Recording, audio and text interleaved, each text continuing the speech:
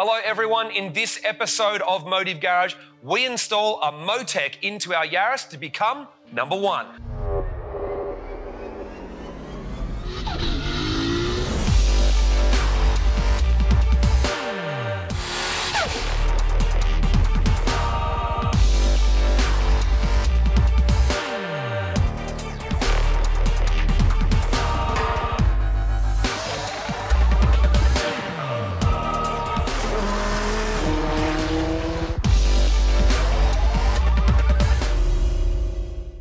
So if you've been watching our Yaris development, you know that our goal is to go fast, both around the circuit and the quarter mile. Now the problem is right now, the chassis development has gone pretty well, but we've still pretty much got stock power. And the factory ECU in this car is not only looking like it's not crackable, it also has a lot of nannies in it that mean that when you do other mods, it pulls the power back out anyway. Our Yaris just basically wasn't any quicker in a straight line in the real world than what it was dead stock.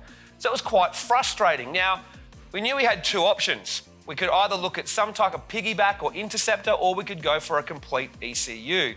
Now with the piggybacks and interceptors, we looked at a few things. We were dubious on some results. We did actually try a couple of options that didn't really work, and we were almost settled on an option that we're going to go for.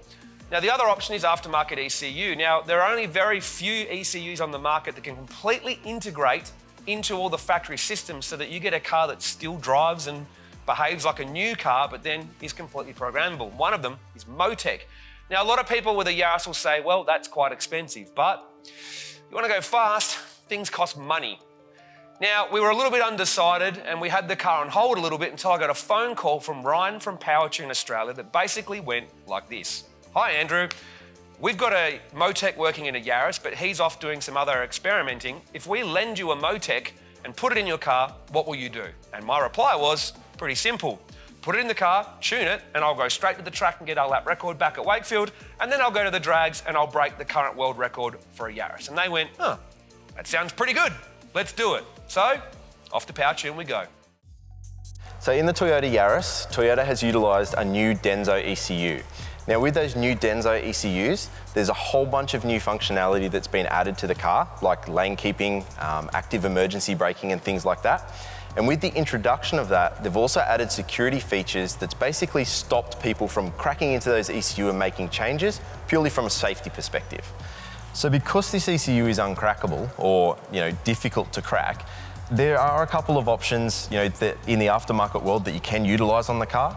They're generally things such as interceptors or signal benders, where we manipulate signals such as the map sensor, air fuel ratio sensor, other sensors around the engine, and trick the factory ECU into believing that something else is happening in the engine, and the closed loop systems within the ECU compensate for that, and then magically you make more power. Now, this isn't typically a very safe idea, especially when you start upsizing turbos, adding larger exhausts, and trying to make large amounts of additional power. So realistically, the only option for those cars is to completely replace the factory ECU with an aftermarket item. There's a massive caveat when you go to add an aftermarket ECU into any modern car, and that is the CAN bus system. Pretty much anything that's old school, your GDRs, your Supras, and cars like that, they're pre-CAN bus. And what that means is that basically you can stick an aftermarket ECU in, it runs the engine, it does the job, and the rest of the car runs from relays and other bits and pieces that aren't controlled from any form of computer. Anything newer than around 2008 incorporates CAN bus. Now, CAN bus is effectively a computer network inside your car that connects things such as four-wheel drive controllers, ABS units, steering angles, all sorts of other modules that are within a modern car, and allows all the different modules to communicate with each other. Now, replacing one of those modules, being the ECU, you run into a problem where all of those modules in the car don't really know what's going on the network anymore. You have big problems where your dashboard lights up like a Christmas tree and systems don't work properly. ABS doesn't work, your four-wheel drive control no longer works, the car becomes a front-wheel drive, and it doesn't do what it's supposed to do. So pretty much anything newer than 2008 requires some form of integration with the vehicle's CAN bus system. So the difference with all the aftermarket ECUs is their ability to communicate on that CAN bus network. There's only a limited number of franchises or brands of ECUs that allow CAN bus communication on multiple CAN networks at any given time. MoTeC allows 3 separate CAN bus networks to be communicated on at the same point in time. It's not just the ability to communicate on those networks that allows us to put this ECU into the car. There's a whole bunch of other things that need to occur inside that ECU in order to communicate with those modules. So some of those things that you need to do inside of the ECU effectively are, communicate with the ABS unit, let it know that you're sending out torque requests, you're sending out engine speed, vehicles, all those different sensors inside the car. You're communicating that to the ABS, and the ABS module is then responding based on that information. So you can't just say engine speed and just spew it out onto the network somewhere randomly. It has to be in a particular spot that module is actually expecting to see. And we actually need to perform reverse engineering on the factory CAN bus to obtain that location, program that into the ECU, and then have it transmit out in the correct location. When we look at reverse engineering, there's a whole bunch of criteria that needs to be looked at and understood before you can actually just jump in and start programming signals. Now, there's typically a group of ECU manufacturers out there, such as Continental, Bosch, Denso. They're kind of the big names that are in most OE vehicles. They have similar signals within each of those ECUs, but they vary based on manufacturer. So you might say, for example, find a Denso ECU in a Toyota. You might also find it in another franchise vehicle. And the CAN signals will be similar, but not the same, which means that you can't take the programming in one ECU, dump it into another one, and it just works. It just doesn't happen. The complication with it is just how complex the individual messages are. So within a single message, there could be 255 different signal states. And take for example the Yaris, there is over 50 to 60 messages. Now, those messages are transmitted on generally a schedule of around 200 times per second. So that probably gives you a bit of an idea as to how many messages are transmitted on the CAN bus at any given time within 1 second of time. So my job here is effectively a software engineer. Now, what I basically do is I'll take a brand new car, say for example the Toyota Yaris, I'll connect my equipment to that car, and I'll spend sometimes up to 4, 5, 6 weeks on that car, depending on how complicated and complex that is. I'll reverse all of that factory information back out into my own format, and then I'll program that in computer talk, so to speak, into the MoTeC unit, so that it communicates as the factory ECU. So all the modules in the car believe that the factory ECU is still installed, and they're none the wiser. That allows us to also manipulate certain signals also to gain better control over different modules. One good example of a module within the car that we might like to manipulate a signal for is the center diff or the four-wheel drive controller in the Yaris. Now, that four-wheel drive controller basically takes a torque signal from the ECU, looks at how much torque is being generated, looks at things such as vehicle speed, engine speed, steering angle, and all sorts of other bits and pieces, and it makes its adjustments internally. Now, we can't control that module, however, we can trick it into receiving more torque than what's actually occurring. Now, the effect of sending more torque may be that the clutch packs inside that lock up tighter, so therefore you get a tighter four-wheel drive setup. You might be able to adjust the split depending on how much torque that you're actually inputting. So you might get to a situation where if you, let's say, command 700 Newton meters of torque, and you're actually parking in a car park, you'll find that the car binds up. However, that can be programmed across all different axes so that you can control that module by manipulating the signal being sent to it. So this whole project, or the Yaris project for us, started once the Yaris come out and we could actually procure a car. So that was the first task. Once we got the car, it's probably a period of around 3 to 4 weeks with the Yaris, reverse engineering not only the CAN bus, but also sensor scalings, sensor signals, understanding how the engine works. And in particular, this being a DI engine, there's a whole bunch of sensors, a whole bunch of other configuration that needs to occur.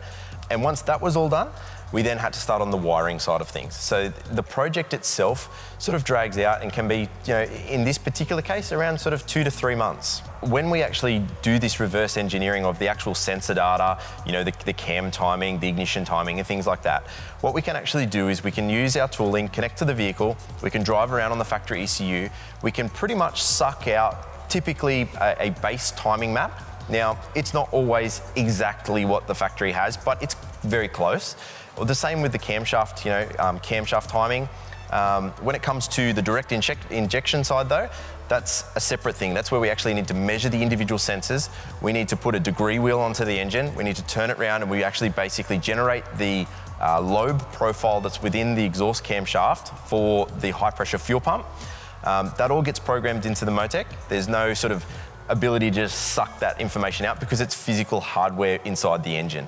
But when it comes to the software, we are able to suck things like, the ignition timing map out, and we can sort of create a base map from that. And then once we put that car onto the dyno, we can then refine that and we generate a base map from that.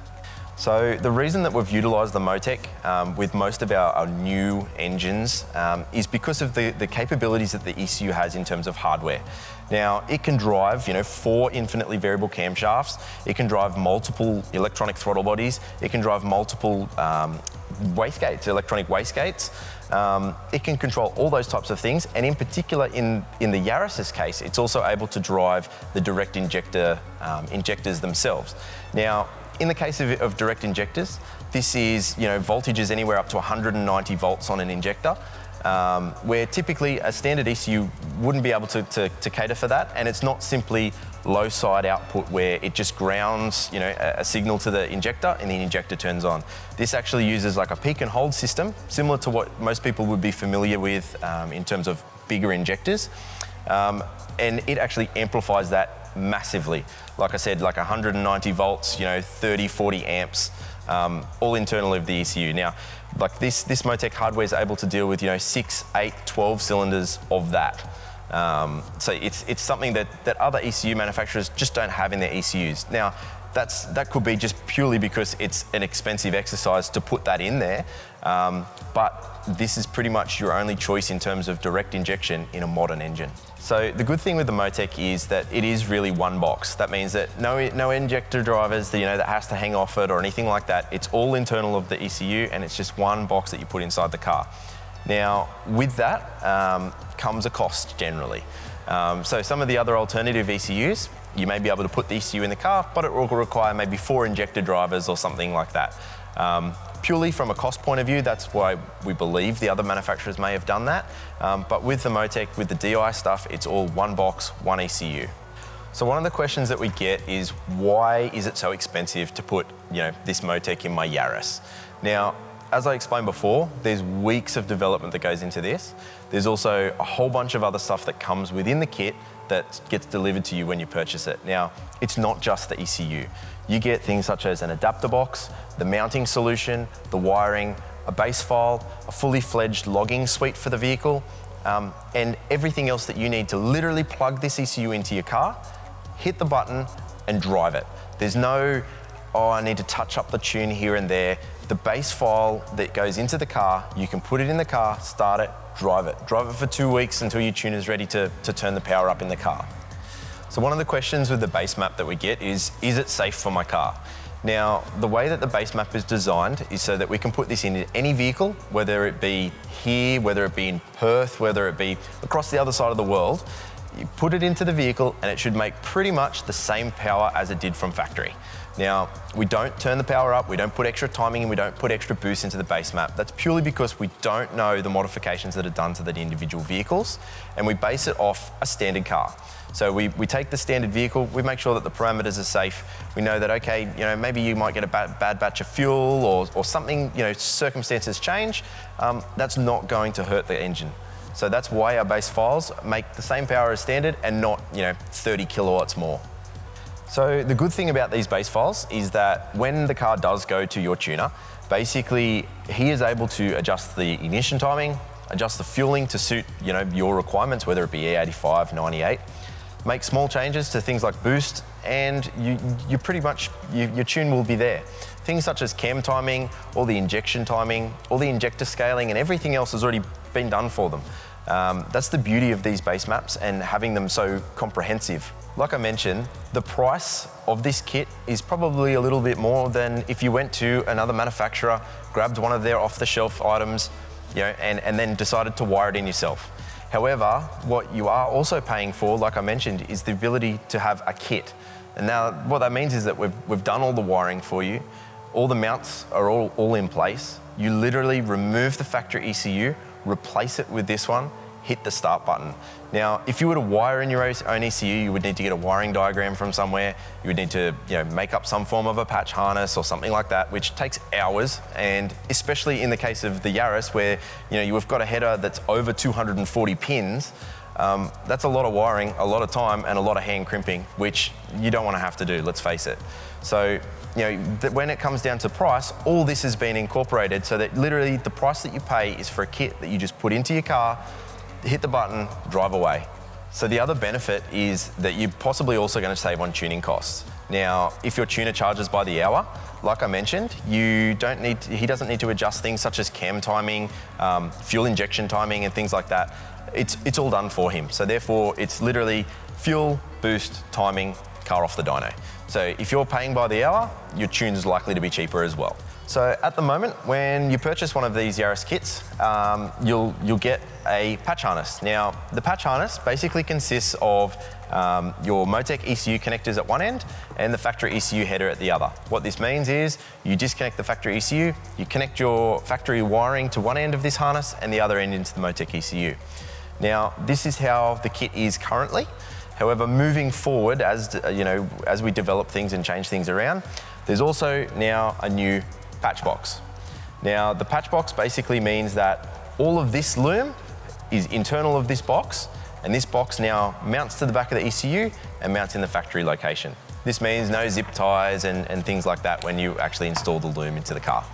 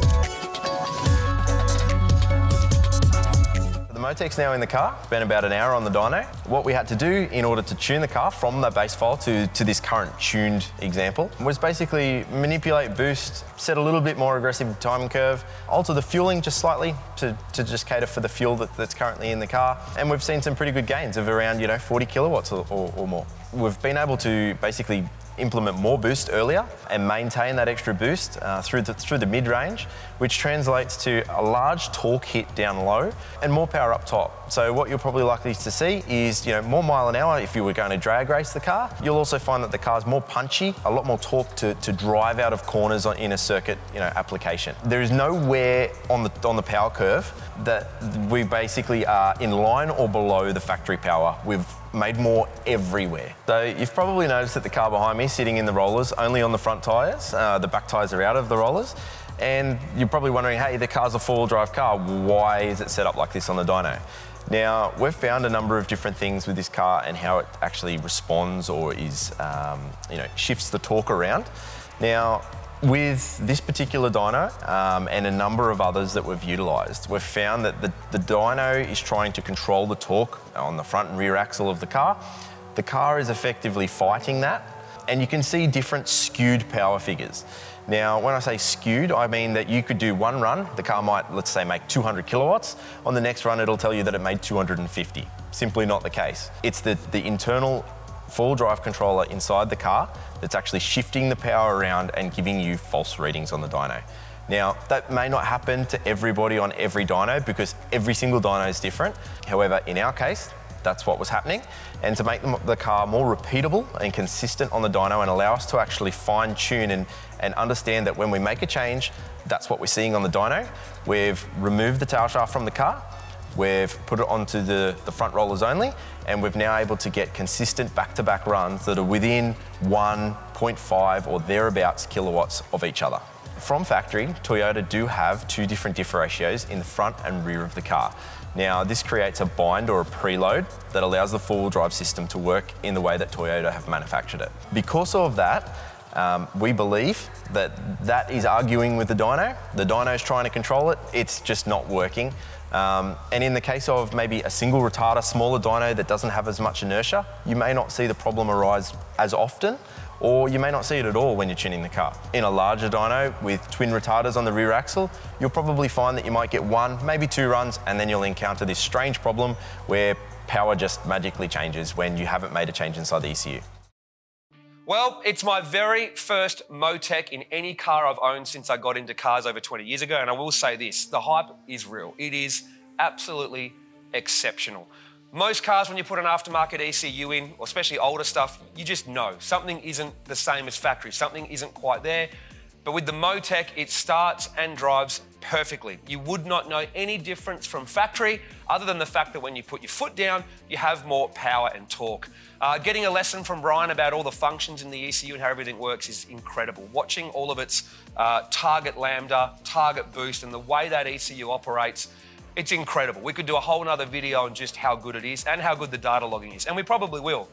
Now, there are a few little things that don't work on the Yaris anymore, but the funny part is they're all things that I hate. Basically, anything to do with the radar that's at the top of the windscreen no longer works. Why? It has a rolling code that essentially can't be hacked by anything external of the factory ECU.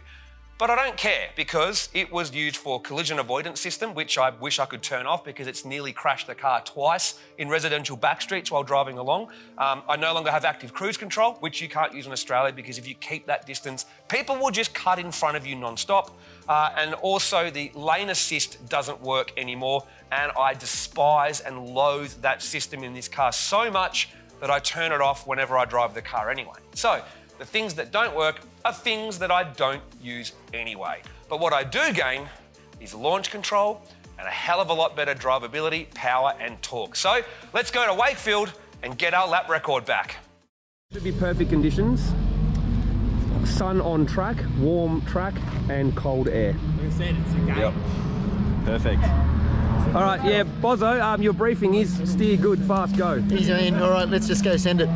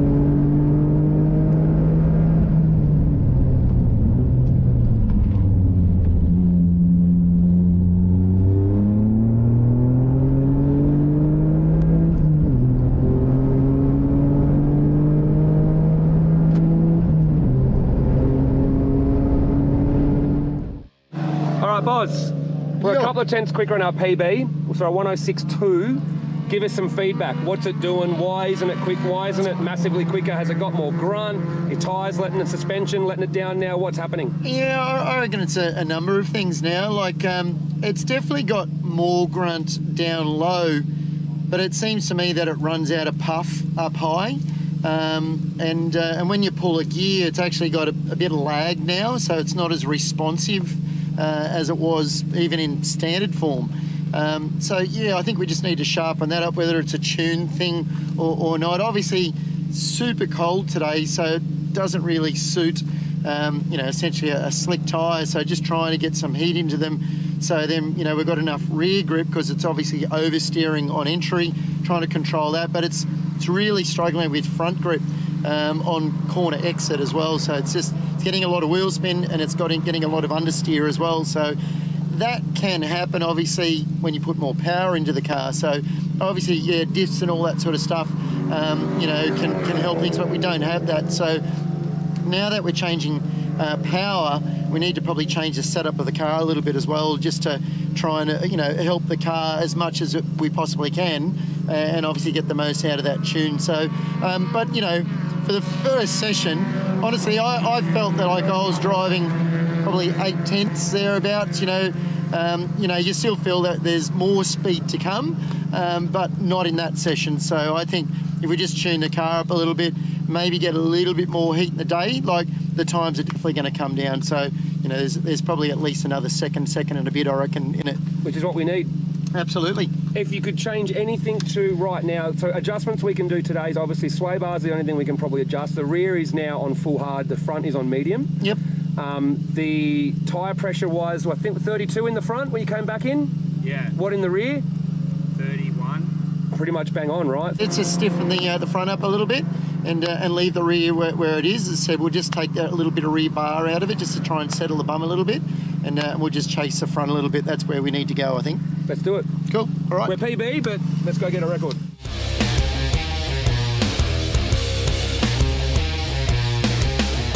Just swapping the sway bar settings. Yeah, just going a little bit softer in the... Yeah, I've done it once before. Yeah, so just finished adjusting in dampers. I've gone 2 clicks harder than what we were just on the previous run. Combined with the changes we just made to the computer, hopefully it'll get us in that nice time bracket we're looking for. All right, so data is very important, and now that we have a MoTeC, we can get a lot more of it. When we had a factory ECU trying to use OBD logging, what did we discuss? 10 hertz? 10 hertz. 10 hertz. So how often could we look at data on that? Well, effectively, what happens there with OBD is that you get a sensor update 10 times every second. Now, when that data is compounded, so for example, if you log engine speed and boost and maybe throttle position, those 3 things then basically reduce that logging rate. So you may get to a point, let's say if you logged 10 channels, you're logging 1 channel per second for an update rate, which when you're actually terrible. Looking at lap times and real data, it's horrible. See, I noticed when I looked at OBD data before, and I only had like, say, 4 things I was looking at, it would have the most random boost. If you plotted the Excel document into a graph, it was retarded. It just, instead of being a smooth curve for boost or speed or whatever, it was just all over the shop. It was almost useless. That's right. You could have an oil pressure go to, say, 60 and then be 30 after it, but you missed the bit where it kept climbing and then dropped. So it was useless. But now that we have a motor, we got everything. So that's right. The first best example of what's happening right now that is going to help us go quicker is we noticed while driving that both at the drags for its first test and around the track with Bozo is that when you get back on the throttle, there's a slight hesitation, almost feels laggy, which it didn't factory. So you've got to get to the bottom of that, and essentially with all that data, we can work out what boost was doing, what AFR was doing, what the throttle was doing, what the wastegate position was even doing. Yep. And we've worked out that because this has a wastegate that's naturally open when you turn boost control off, based on the factory algorithm, what was happening is when you get back on the throttle, obviously when you've got off the throttle completely for a gear change, the wastegate has opened, right? That's right. So just the inertia of that wastegate trying to close again as you get back on the throttle is slowing the throttle response effectively. You wouldn't pick up on that if it didn't have that style of wastegate. You'd be probably chasing your tail, but the MoTeC could show us all that wastegate position, everything. So we're able to basically now go in, we'll change that now so that the wastegate is going to stay closed even on a 0% throttle application when you're changing gears, which means it should get back on boost like that. So essentially the data showed us what, 4 PSI it went down to? Yeah, that's right, yeah. So yeah. About 4 PSI on a shift, which obviously when you're targeting something like 24 or something somewhere around there, it's a big drop. How's everything else? Oil pressure, water temperature, AFR, what's it like? Absolutely perfect. So there is no other dramas at all on the log, which is good. No drop in oil pressure, especially where it's typical around the fish hook here.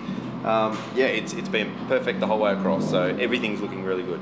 For those watching, kind of trying to work out where we're at with this is the first time that a car, or first time a Yaris with a MoTeC has been around a circuit, right? That's correct. And it's even the first time one with a MoTeC has been down the drag strip. That's right. There's only one other car that's had one in this, and it hasn't gone beyond the dyno with someone else yet. That's so right. This is the first time the guys at Powertune have had one at a drag strip, at a racetrack, got some logs, and this is going to be part of the development for this package so that you guys out there watching it who have a Yaris that want to buy a MoTeC, what we're doing right now will benefit what you guys get to do later. So That's what we're here for. You're welcome. This is not the same car as T. Yep, very good. So, awesome. You have To whatever you want within reason. So like the limit is set at $7 grand or 7,200. So you can rev it out if you feel that you need it anywhere. Go for it, use it. I noticed like we looked at the logs from before. You were shifting it around 6,500, like we said. Like that was fine. So, honestly, like with any car, like I don't. A lot of the time, I won't use the tacho. Yeah. Like obviously, I don't over rev things, but You go by feel. You pull a gear by feel. And then I was pulling a gear before I even looked at the tacho, and I'm like, it's around 6,500 RPM. Yep. Yeah. So I could tell straight away. Yeah. So if you feel like you need more, go for it. Yeah, It's there.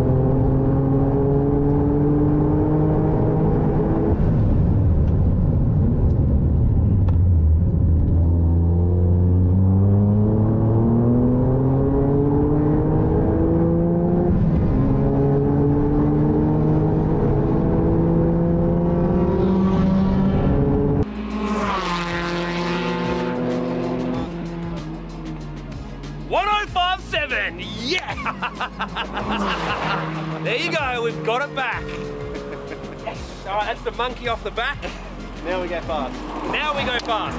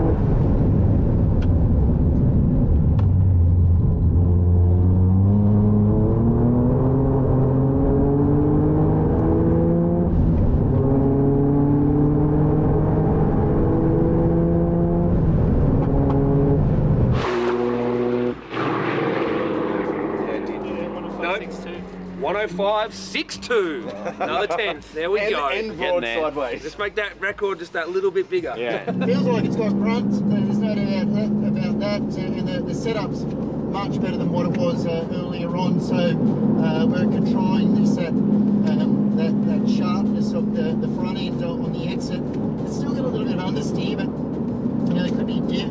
We might even try and tighten up the front end a little bit more. A lot more controllable on the rear. Still took me a couple of laps just to get some confidence in the rear tyres and even just to get some heat into them. And then obviously we're able to lean on a little bit more. Still not 100% happy.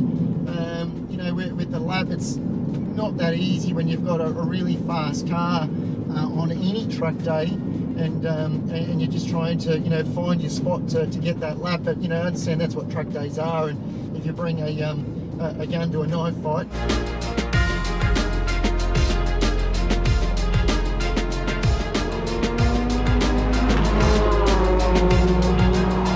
One again. 105.62. 5.62, awesome. What was that, the first lap or the second lap? The first one was a 105.7 and you were sideways in it. So well, I know there's more in it just by getting a clear lap, because it's a challenge you know, bringing a gun to a knife fight, you know, in these sorts of conditions, just trying to pick your place to go, all right, how can we do it? We've got the record, like, understand, like, that lap that we did it, said, lost a half a second at the visual, mate, it was like rally style, backing it into the corner. Like, can we ask a personal question you don't have to answer?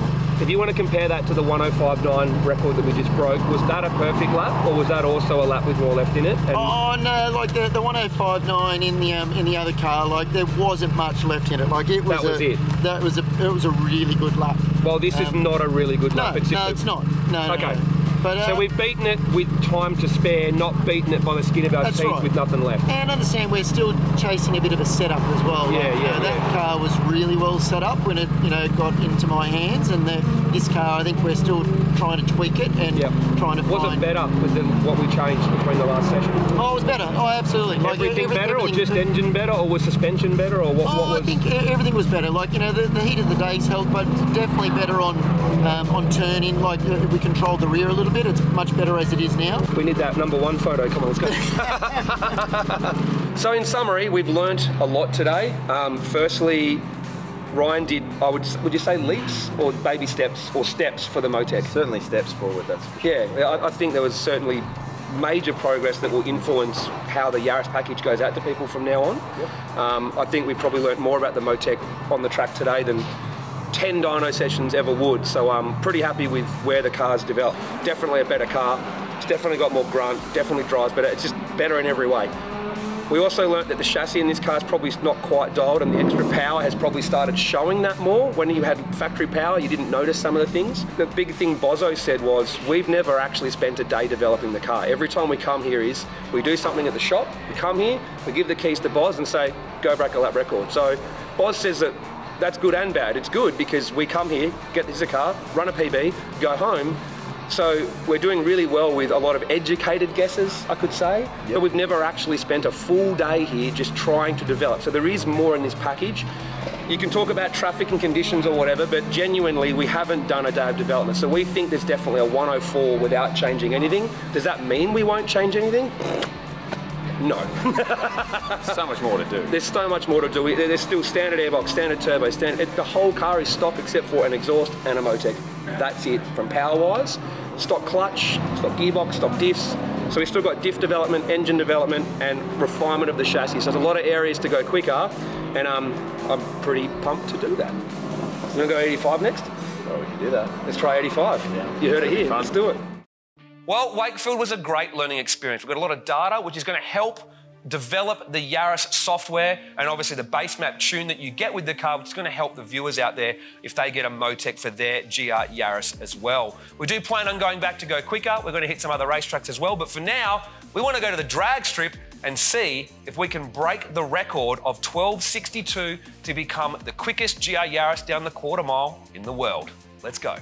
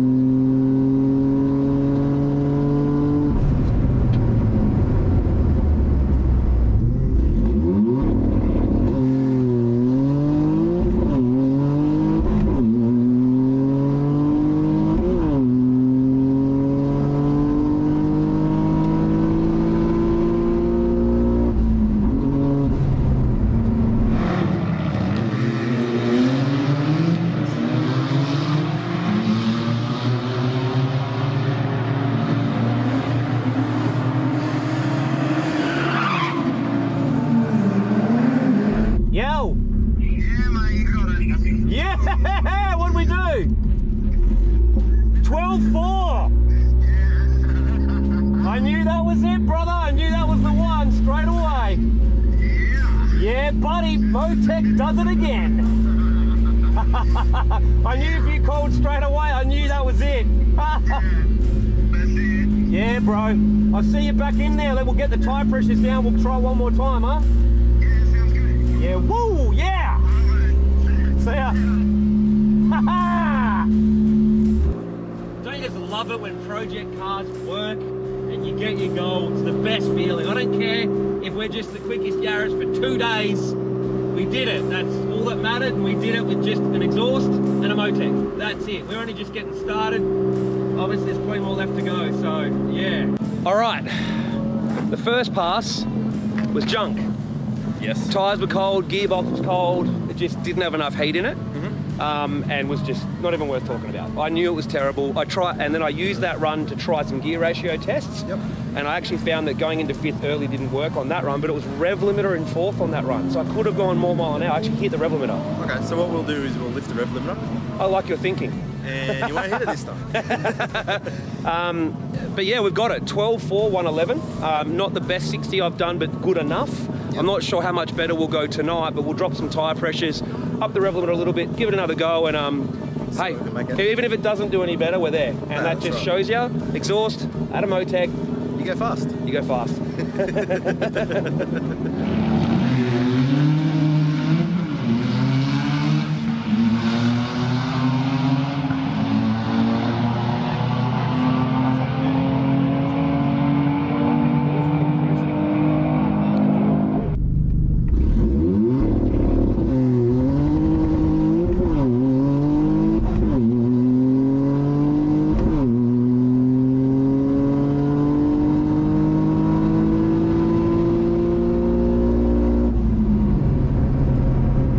So that run was actually still a 12.44, even with a slower 60, but then the mile was 110. So obviously the car was a little bit quicker over the sort of like the first bit of the track, perhaps. I'm not sure. Like it's the 1/8 time is actually the same pretty much. So yeah, interesting that it was still just as quick with wheel spin. Mile an hour could have been affected by the fact that I lowered the tyre pressures. So a lot of little things going on here because we're just small little increments.